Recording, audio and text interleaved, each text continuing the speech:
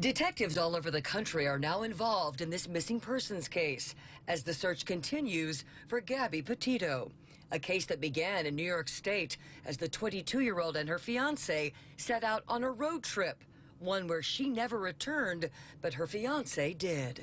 It is a mystery in the truest sense because you have no idea. Like, if you can't go into a situation like this assuming that you know how it's going to play out, because really you don't.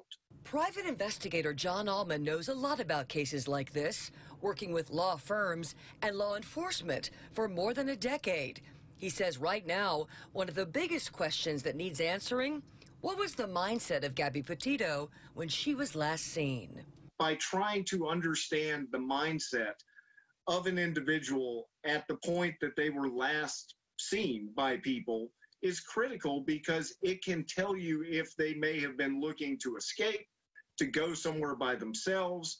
The former investigative reporter also knows that in asking the question, "Where's Gabby?" there are many possible answers. The goal is always to just locate the person that's gone missing.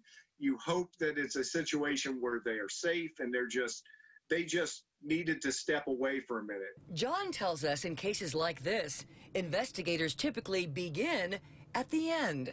They start with the last place a person was seen and backtrack. Former federal prosecutor Stephen Crawford agrees. Law enforcement gets to a position where they know who did it, but then they got to figure out how to prove it, and that's where they are.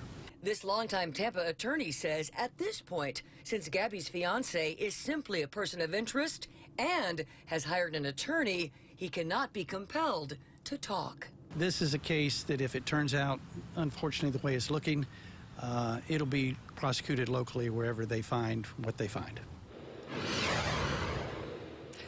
And amid the uncertainty in this case, investigators all agree on one thing: finding Gabby safe and sound somewhere in the U.S. I'm Melanie Michael, 8 on your side.